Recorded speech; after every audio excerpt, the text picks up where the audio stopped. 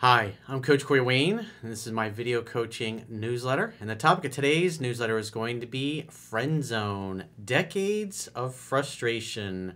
What's interesting is I got two emails from two different dudes, and they've both been in friend zone with two particular women. One guy, a decade, he's been stuck in friend zone. The other guy, 30 years, which is crazy. So it's just kind of cool that both these emails came in around the same time.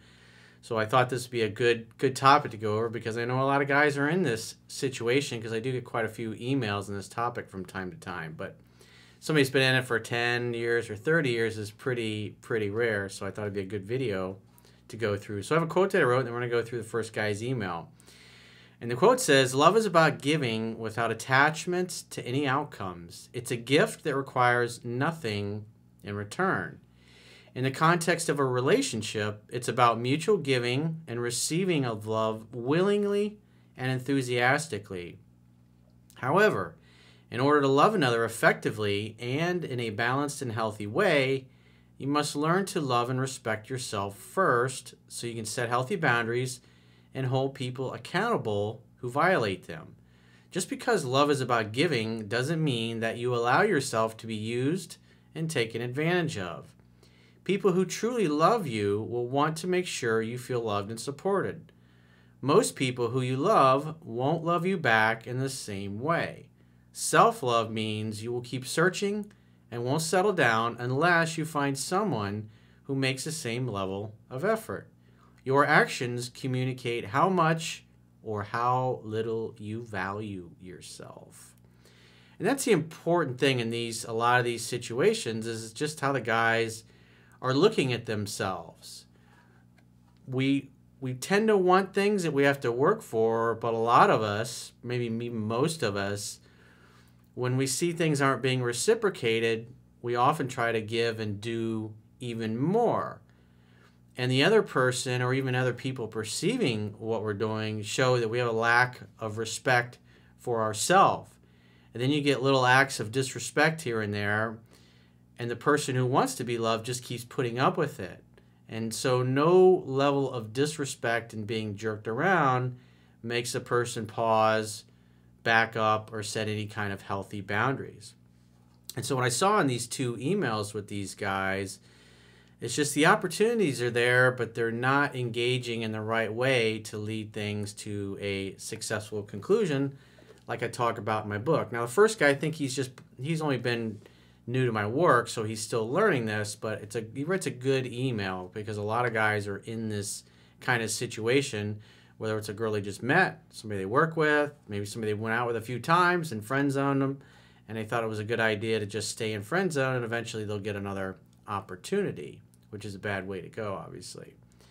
So with that said, let's go to the first guy's email. He says, "Hey, Coach, I'm a recent listener, about 2 days, and feel I may have found you too late with my particular case. I'll try to keep it brief, as I would really appreciate your insight. Long story short is that this girl and I met back in 2010. We were both 16 at the time, and now we're both 26. At a summer and academic music camp is where we met, and we've been great friends ever since. She lived an hour away, and we were both dating people during high school, so nothing ever took off.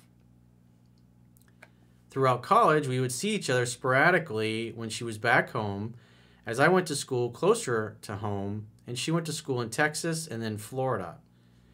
Each time we saw each other, we had a great time and kept it light and fun. After freshman year of college, we both understood and recognized that we had and have had feelings for each other the entire time. As if this wasn't frustrating enough, timing also was not right, as she was in school out of state. The frustration continued as when one of us was single, the other one was not, and vice versa. After this realization, and throughout our undergrad years, 2012 to 2016 and 17, we spoke a handful of times when one or the other would reach out. We did have a dinner date and hooked up over Christmas break in 2016, but again, it was long distance. As of 2018, we were both again around an hour away from each other and in the same state. However, we either both were dating someone else or one of us was single while the other was not. The entire time I am dating other women, and even now, I feel that I am supposed to be with this girl, and she has said the same about me. Fast forward to today, as of roughly 2 weeks ago. After years of mostly me initiating contact and going back and forth in a will they, won't they situation, she reached out to catch up. So obviously the first thing is that you're doing more of the effort. That's the important thing to notice is what kind of effort am I getting back from the other person? Am I doing all the calling and texting, or are they just occasionally reaching out? And the idea is in these situations, you want to kind of match in mirror what the other person is giving back to you. Especially like I talk about in 3% Man, which if you haven't read it yet, you go to understandingrelationships.com, subscribe to the email newsletter, and you can read that. Not only my first book, but also my second book, which is about purpose and mission and discovering your true calling in life. And you can read that one for free as well, which I highly recommend. But if you're in this situation with a woman, 3% Man is the book where you want to start. Because that'll help you. Because basically what's going on is you're doing things that are making you look indecisive and unattractive and not knowing when to move forward and when to back off based on how the other person is showing up. And so it's typically what happens in these situations. If you've got a girl that you're friendly with, or you know, or if you've dated and you've hooked up, and then she becomes single, it's pretty typical that she starts getting in touch with guys that she's stuck in friend zone, or the male orbiters, or maybe guys she dated and it really didn't go anywhere, or a guy like yourself that they've always had chemistry with and hooked up with, but the planets haven't aligned, whatever you want to call it. Just life kind of got in the way. It was never the right time. But obviously if the other person's making an effort, there's got to be something there. And so if there's an opportunity down the road to explore it and move things forward, then you can see where it goes. But you got to know what to do in order to lead things to a successful conclusion in the bedroom ultimately. Immediately I could tell something was off, and she was being more inquisitive than normal. Well, a woman who's inquisitive like that, especially about your personal life and who you're seeing, is trying to see if you're available and you're single to potentially create the conditions where something new can happen.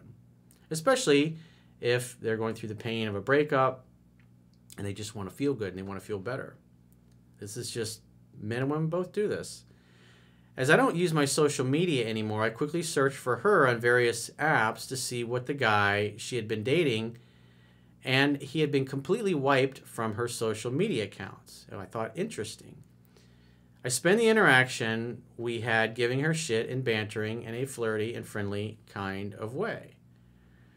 It's like I talk about in the book. It's teasing and being playful. 90% of the time, you're the charming James Bond, and 10% of the time, you're breaking her balls and giving her shit about things. That's flirtation. That's fun. That's the playfulness, the interaction between a man and the woman that leads.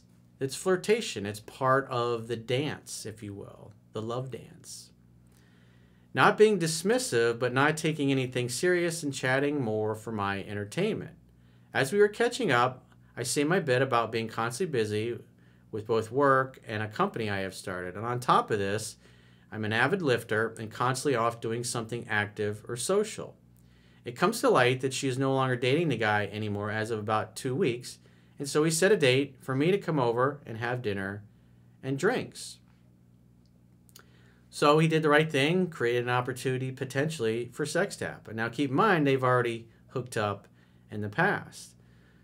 Let's hang out, have fun, and hook up is this simple formula. It's, and guys also that are in these situations, they go right for the relationship because they think, hey, we've known each other 10 years in this case, we should just be in a relationship together.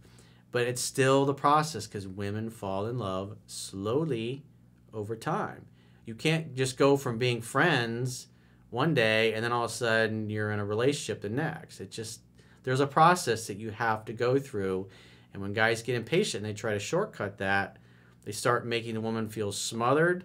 And she goes from being in a relationship with one other dude to feeling like she's in a relationship with you. And you rush it before she's emotionally ready. And that's where she starts backing off and getting confused. Then the average guy that doesn't know any better starts getting frustrated and upset with her. Instead of just being an escape, a fun escape from her life and what didn't work out, now you're creating drama and you're giving her a hard time and you're making her feel smothered, so she's naturally going to back away. So he says the day comes and it's a great time. I go into the interaction leading with a masculine frame and am there to have a good time. We are laughing and cooking and drinking, listening to records and cracking jokes. An awesome evening that continues with us just chatting on the couch and reminiscing over the past decade we have known each other. Drinks are flowing and we both start getting a little mushy as we talk about everything that we've had as mutual experiences and feelings with and about each other. She starts getting more serious and mushy, and I cut it short by telling her to essentially get over here and kiss me. It's a good opportunity. That's what you're looking for when she's playing with her hair and she's sitting extra close. That's when you drop that kind of a statement in there. But it doesn't come in the beginning of the evening. It comes midway through when the signs are there that she's warmed up to it, which is the right thing to do. We proceed to make out and continue chatting, but nothing else happens, but we continue to chat and laugh. And so part of the thing that you'll learn is the 2 steps forward, 1 step back when you encounter resistance. And that's where, obviously, if you'd have been more familiar with my work, you would have known to apply what's in 3% Man to successfully lead things to a conclusion in the bedroom like they happened the first time around. But more than likely, he's in his head. He's thinking about it too much. I got to be nice. I got to be chivalrous. Oh, she just broke up with her boyfriend. I don't want to rush things for her. But the point being is your job as a man in the interaction is to hang out, have fun, and hook up. And you started the hooking up part, but for whatever reason, you stopped. It's your job to lead that because, again, at the end of the day, it's got to be the man's job. It's the man's responsibility. In other words, the man has to be responsible for the sex. She's got to be able to blame you and just say, oh, it just kind of happened. It was wonderful. We had all this chemistry, and it just happened. The night comes to an end, and we are still having a great time, and we are laughing as I'm getting ready to go. I definitely say that's a missed opportunity. He says, I wait till late the next day to reach out and say, hey, thanks for the great evening. It was awesome catching up with you, to which she responded with something similar. We chat sporadically throughout the next 2 days, and then her tone changes. Well, first off, again, you haven't read the book, but I wouldn't have reached out the next day like that. I would have just let it be and see what happens. Because the idea is you're trying to create the conditions to where as she starts to develop stronger feelings for you, she'll make more of an effort. And when you get impatient, which obviously it sounds like you're starting to get at this point, you're thinking, I want a relationship with her now. Now's the right time. Let me move this along. And now you're trying to move things a little quicker than she's ready for. Because if she's reaching out, say you waited a couple of days and then she texted you, said, hey, I had a great time the other night. You'd be like, I did too. Let's definitely get together again soon. What's your schedule like? And then you just make the next date. But that you didn't give that a chance to happen because now you're pushing too much for this. Because remember, she just got out of a relationship. And you have to figure that the other guy's probably on some level still in the picture and may at some point try to come back into the picture. And if you're pushing her and trying to get her to spend more time with you before she's ready, you'll literally drive her right back into the ex-boyfriend's arms, and then you kind of get stuck in friend zone again. So he continues. He says, we're already having a hunch. I read out and ask her flat out if everything is cool. It's a bad way to go. You're in your head. You're thinking of a relationship. Did I do something to upset the queen? I don't want her to be mad at me. I hope I didn't do anything wrong. That's not the actions of a confident guy that's expecting something to happen. That's a guy that's unsure of himself. And what a woman needs in a situation like this, especially after just breaking with a boyfriend, is a guy that knows what he wants. He's direct, is decisive, and he goes for it. And now you're acting unsure of yourself. You're acting like on some level you think you don't deserve her. She replies with a version of, yes, I am coming to terms with the fact that me and dude X aren't meant to be together. I'm just a little down right now is all. Even before I found your ridiculously insightful content, I knew not to be the gay friend therapist, so I told her, no sweat, I completely understand. I can give you your space. I wouldn't have been saying something like that. When she said, if you're talking the phone, she says, I'm a little down right now. I was like, you know what you need? And she says, what? More fun with me. Let's get together and have some fun. Make the next date. That's what you should have done. Because again, if you can be an escape and you can be fun and you can make her smile and laugh, she's going to forget about the other dude. But if you're trying to apply pressure and what you're communicating with this sentence here, I completely understand, I can give you space, is you're focused on a relationship now. And probably there's going to be, the more she gets involved with you, the more potential drama there's going to be. In other words, she's not going to feel just free to kind of come to you at her pace. She's going to feel like you're kind of pressuring her a little bit and you're pushing for a relationship when she's still trying to get over the sting of the end of the last relationship. And I left it at that. We did not speak for about a week and a half, and then after a sparse conversation, I invited her to grab dinner again tonight, to which she responded, again, that's why you say, hey, when are you available? We should get together again. But it sounds like he probably continued texting her throughout the week, even though he told her he would give her space. And it just becomes obvious to her because women have just been through, they're just better at this game than us guys are because they've had more practice at it. And so she can tell that this guy, you know, that you're coming on strong and you're looking for a relationship. And you're just like, are you ready for a relationship yet? Okay, I'll give you a call in a couple of days. Are you ready for a relationship yet? And then after a while, the woman just gets tired of it. And then that's where she says, I just think of you as a friend. Let's just keep it on a platonic level. That's the risk you run by being too pushy and calling and texting too much. It's like you got a mixture of nice guy, but you're also pursuing a little too much. You're telling her you're going to back off and give her space, but you're not really doing that. So she responds when he asks for an immediate dinner date, I'm going camping this weekend to get off the grid for a few days, to which I responded with, sounds like a great time, have fun, and I'll hear from you when I do. That kind of sounds like you might be a little irritated that she didn't want to get together. It's almost like a, hey, have a nice life. I'm not going to call or text you anymore. I plan on sticking to no contact until I hear from her or I don't. Do you have any advice for me going forward? Yeah, I would immediately read my book and stop trying to cherry pick information in the videos.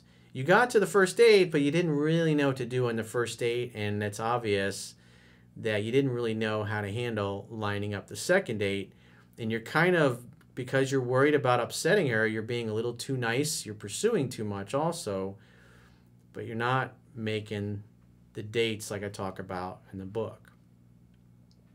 I'm currently not looking for a relationship with other women, even though I have opportunities, because obviously you're looking for a relationship with her, and she can sense and she can feel that. Instead of just hanging out and having fun and hooking up, no strings attached, being easygoing, easy to get along with, easy to be with, it makes the choice easy for her to make and move towards you. But right now, the vibe you're giving off is you're pushing her away.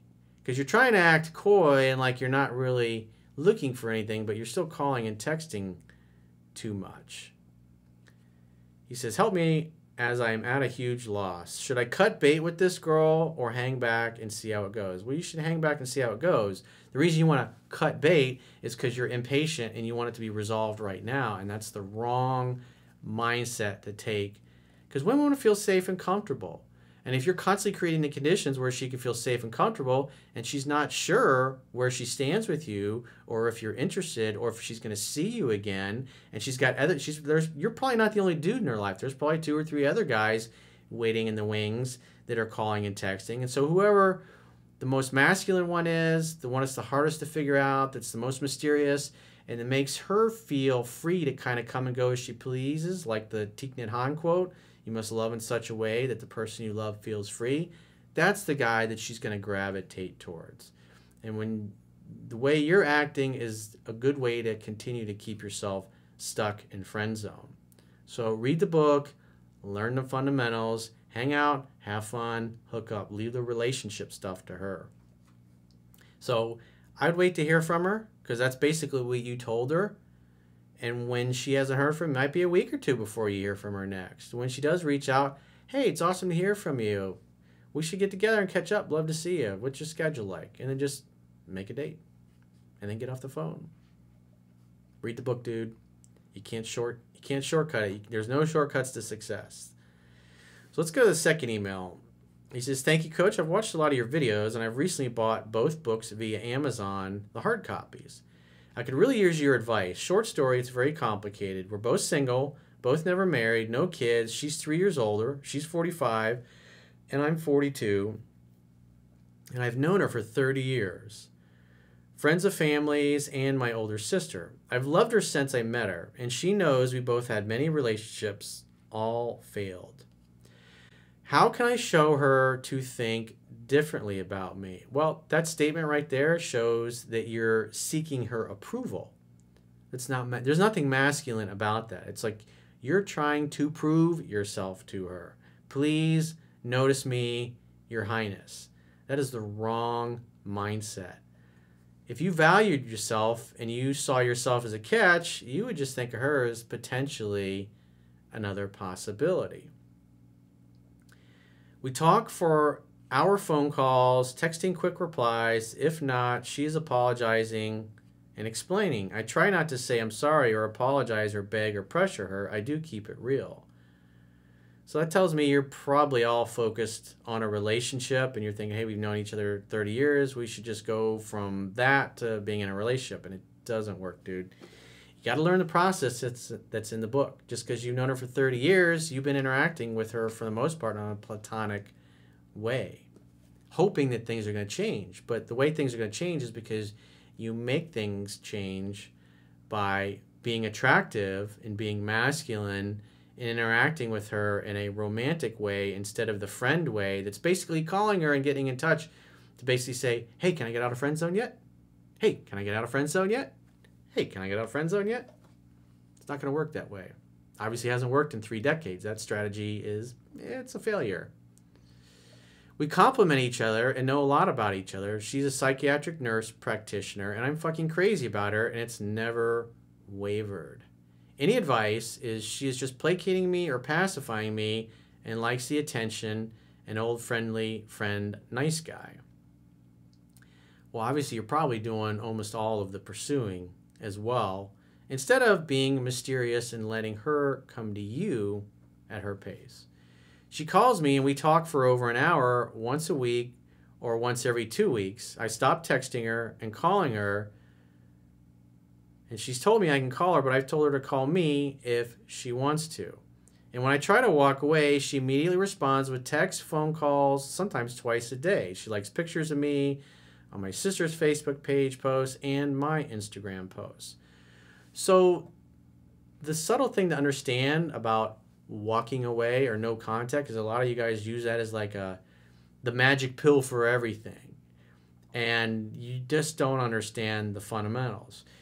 The reason you back off is because you notice, or you should be able to see, that it's not really going anywhere. It's kind of stuck in friend zone.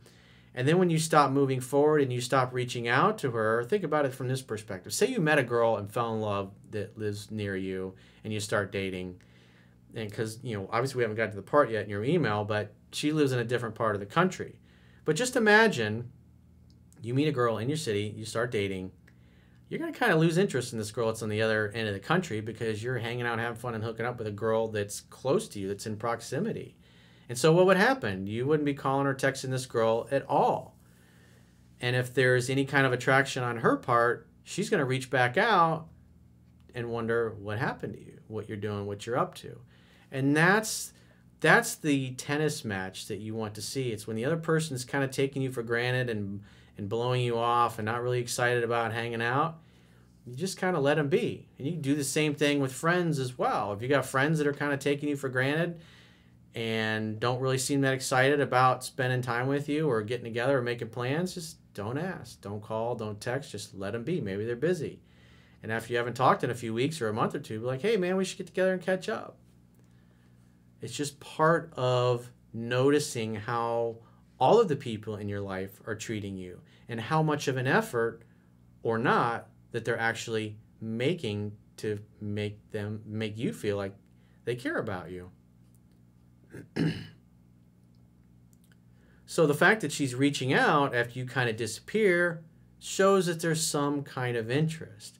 And if you're doing these, whether it's FaceTime chat or Skype or some other kind of video app where you're talking, at some point you're like, you should hop on a plane and come see me. Or you hop on a plane and go see her and stay with her, whatever it happens to be.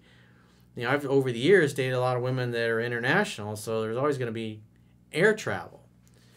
And I've kind of sworn that off the last couple of years because at the end of the day, if you're going to date somebody who lives in another part of the country or another part of the world or a different country completely, the more you date and the longer you're together, at some point, you're either going to end up in the same city or marriage has got, you know, especially if you're dating somebody international, at some point that's going to come up, and you have to think about those things if you're going to date somebody internationally, if that's what you want to do. And for me personally, I've just decided it's awesome, but I don't want to get married. But that's just me. So in this particular case, it's like you got to think about these things. You got to think about the logistics of that. She's, you know, at some point, if you're going to stay together, in other words, somebody's going to move. And if you're not interested in moving and she's not, what's the point? I think she's just being nice and friendly, but when I cut contact and say, have a great June or a great summer, or take care, when you say take care to somebody, it's kind of like have a nice life. That's what that means. Especially when you say that to a woman. They know what that means. She just responds a lot. Yeah, because scarcity creates value. So you kind of disappear and she starts valuing you more. And that's what you're looking for. If you get her to the point, like I talk about, the man should never be doing more than 20 to 30% of the calling, texting, and pursuing if you want a woman's attraction to grow slowly over time. That's just the way it is. It's got to be her idea. If the woman's always chasing you, you don't have to worry about getting dumped. So there's obviously signs that she has some kind of interest in you, because when you disappear, she starts moving forward after you. And those are the moments when that's what you're looking for when you back off, is her to start reaching out. When she starts reaching out, that's when you make dates. But ultimately, you got to be making a date for her to fly in and come see you or spend the weekend or a week, whatever it happens to be, or driving if she's closer. The big problem is I live in California and she lives in New Jersey, and my folks live in Texas, and she recently broke up with a recent boyfriend who wasn't treating her right and rented a beach house on the beach for the summer in Jacksonville Beach, Florida. By herself, and left her car rented to drive and took off for Jacksonville, where she's got friends. She's got lots of friends on Facebook, lots of pictures with dudes. I'm not on Facebook anymore. I don't like it. I haven't seen her in person for 10 years, but keep in contact, and neither of us have ever married or had kids. I don't think she wants kids. I don't think I want kids, and she doesn't want kids. She's very short, very pretty, super sexy. How the hell can I convince her?